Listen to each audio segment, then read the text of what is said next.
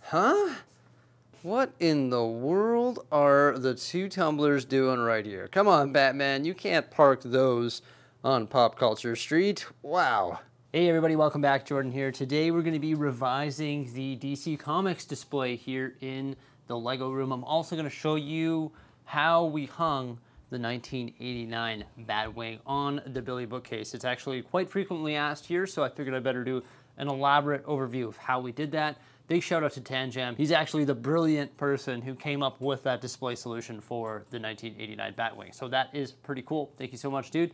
Yeah, so today we're going to be finding homes for the Batman tumblers that are sitting here on Pop Culture Street. We're going to be revising all of these shelves here because you'll see that we're sort of running out of space in that area there and it just needs to be refreshed. So we plan on doing that today in this video. This is what it currently looks like. We've got the Lego Batman movie Batmobile on the bottom there beside the flying fox.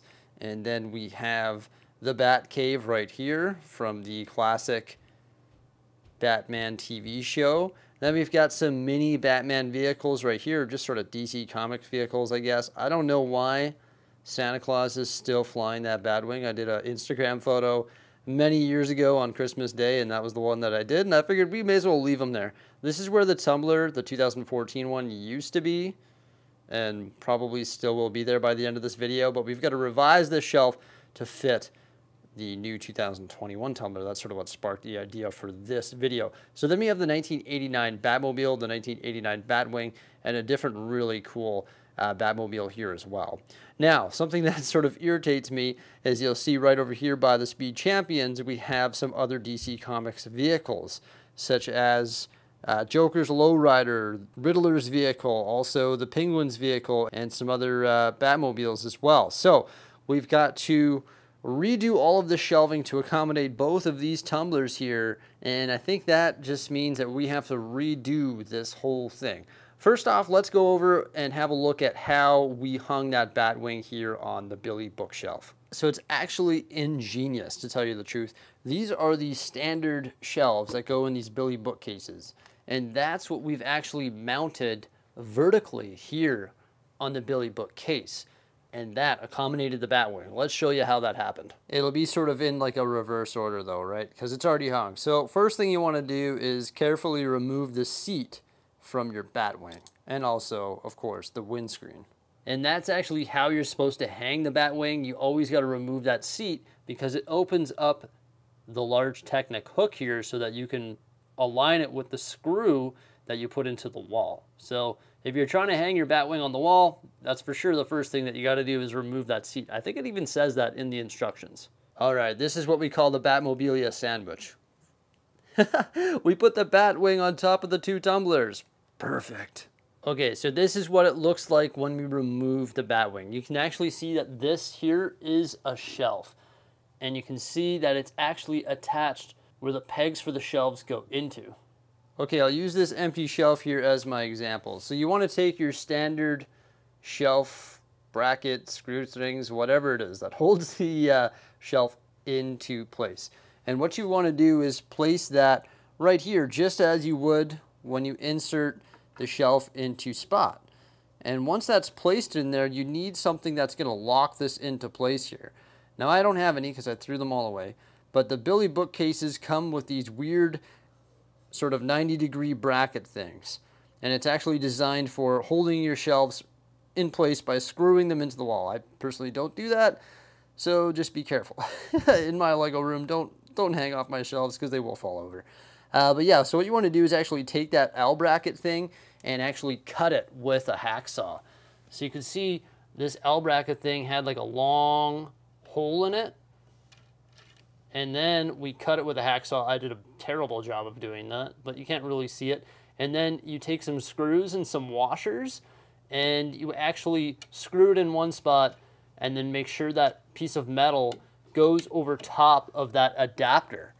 And then once you have it over top, then you put another screw there. So essentially it's a piece of metal with a hole in it, and then you put a screw and a washer there, and a screw and a washer there, and that holds this in place. And it's just a nice, quick, and easy way to fasten all 4 of these things in spot. Now, the trick is you can't build your shelf and then insert it. The trick is you have to insert this thing without those metal brackets on it, without like the metal pieces holding this in place. So you have to like envision having this thing in spot there, and you're like holding it. I don't know, have your wife or your kid or your partner or somebody in your life to hold it for you as you screw it into place, and then that'll lock it in place. Now, the unique thing is this distance from here to here will actually line up with holes.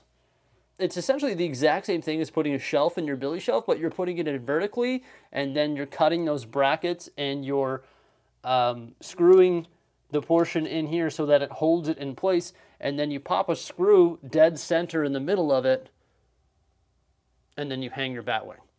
And as you can see, mine is, I think it's like 2 or 3 notches down from the top. Was that 1, 2? No, probably from the second notch down from the top here, and that fits it perfectly if you measure in the middle of the shelf. And that's how you hang the Batwing.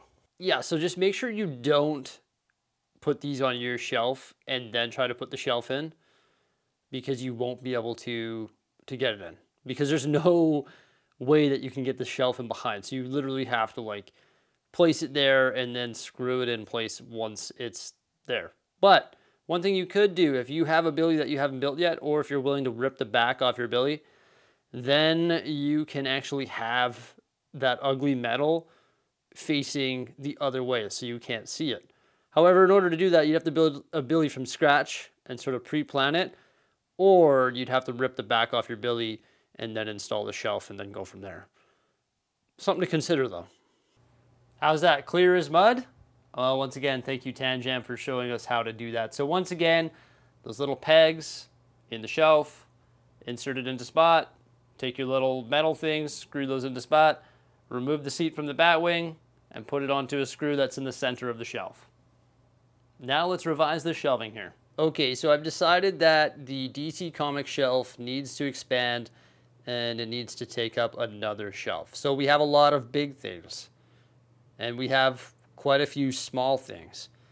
So I wasn't sure what I wanted to do, but now I think I have a clear vision after thinking about it and after looking at these things for a little bit. Recently, we installed these Besta shelves underneath the table, and I've got Big Ben right here. We've got a horde of parts behind our brick separator shadow box, the piano, and also the Ewok village. So I think we are going to utilize the shelf where we have Big Ben right here, and we're going to be moving some sets there to make space for the 2021 and also 2014 Tumbler. So I guess the first thing we got to do is move Big Ben, install some shelves here. Luckily, we have 4 of them tucked away right here. I don't know what it is, but every time I start to do changes to the shelving here in the Lego room, I just have a great time. Sometimes it's a little bit hard to get started, but once you get going, it's just a lot of fun. So check out the changes that we made to our DC Comics shelving here. It looks pretty sweet. You saw how we hung the Batwing. I didn't move that, and I didn't move that awesome Batmobile, nor the 1989 Batmobile, which is definitely one of my favorite sets of all time. Just below that, we have the Tumbler from 2014, and of course, the minifigs and the UCS-style display plaque beside the brick sketch of Batman. Just below that, we have some mini Batmobiles. You might be wondering why I didn't space that shelf a bit lower. That's because the Billy bookshelf, well, the middle shelf doesn't move, actually, so that one is stationary there 100%. I mean, I would have liked to have both tumblers right beside one another, but unfortunately, I didn't want to move, you know, the other stuff. And I decided to put the big stuff over here just because I think it looks better. And the shelf that's by my feet right now, I put some of the smaller stuff. You'll see that in one moment. Of course, beside the Tumbler here, we've got the 66 Batmobile with the nice UCS specifications plaque as well. One thing that I have to build is actually the Tumbler. The mini Tumbler, that is. Too bad that one doesn't come with a UCS specifications plaque, but oh well, it is what it is. Then down here we have the Bat Cave. I decided to put this one on the bottom just because it's really tall.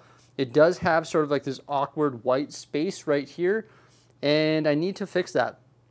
Maybe what I should do is get get some trans-clear panels and raise this helicopter or Batcopter up off of its landing pad so it looks like it's flying and sort of have it fill that void space. That might be pretty cool. And that would be something I would consider doing, actually.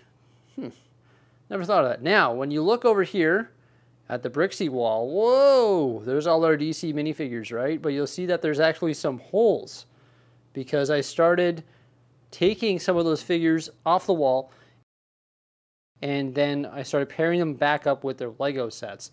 That just makes more sense. I don't know why I would do that in the first place. Why would I separate the minifigures from the set? Never do that, folks. Never do that. So you can see there's some great minifigures here on the primary shelf with all of the DC Comics sets and all the Batmobiles and Batwings and stuff like that. And check out the new shelf below me here.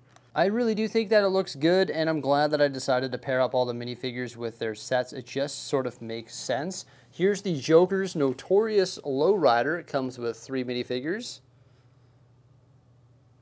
Then we have the Penguin's Arctic Roller, I believe it is. The Riddler's vehicle there. Actually comes with 4 minifigures. Calendar Man, Kite Man, I can't remember the names of them. But yeah, they're pretty cool. That's like from the Lego Batman movie, right? They come with some really cool, unique colored figures, and I really do like them. They look fantastic, actually. The CMF series for the Batman movie is one of the only CMF series that I completely collected all of them. Then we've got our Batwings right here. Santa Claus is still there. Yep, for sure. I don't know if he's going to move. I really like the meme I made with that. Then we got the Joker's helicopter. And then down here, we put the Flying Fox. And also, I believe it's called the Speedwagon, but it's just like the Batmobile that is from the Lego Batman movie. So the Flying Fox actually comes with really cool minifigures. You got Cyborg, you got Batman, Wonder Woman, and then, of course, over here, you have Steppenwolf. And the Speedwagon comes with some cool minifigures, too. I love this Robin minifigure. It's awesome. He just looks so happy. Such a great character from that movie. Also, the Kabuki twins, I believe it is, and also Man-Bat, I believe. So that's what we've decided to put down here in our Bestos cabinet, sort of spreading the wealth of all of our DC Comics sets. Think it looks good? I was on the fence of either putting the large stuff down here, like the 2 tumblers could go down here, for example, or we could put all this small stuff down here. I know the tumblers would probably look better from this perspective, although this looks pretty good too, right? They're bigger, they're going to get dustier down there. I care more about them, although I love this Joker's Lowrider. Like, it's sweet. The way it has like suspension and everything. It is a radical set. But I think I'm happy with the choice that we made here today of putting all the smaller stuff down here and then keeping all of the larger, more impressive stuff over here where it's sort of like in our scene all the time. We do a lot of filming down here, so it's nice to have the big stuff on the shelves, and I think it just looks glorious. Oh yeah, also, because we moved all that stuff, we also freed up this shelf right here, which we can leave open for more Speed Champions. Some people were talking about 2022 Speed Champions, and I was pretty hyped about it. Like, I saw some leaks on like Promo Bricks or something like that. It's not really leaked images, but just talk, really. And I was pretty excited. So there you go. There's all of our changes to the DC Comics shelves and also how to hang the Batwing. Let me know if you have any questions or comments by commenting below. Remember, like, subscribe, and stay tuned for some more great stuff. And thank you so much for coming on by. Have yourselves a great one.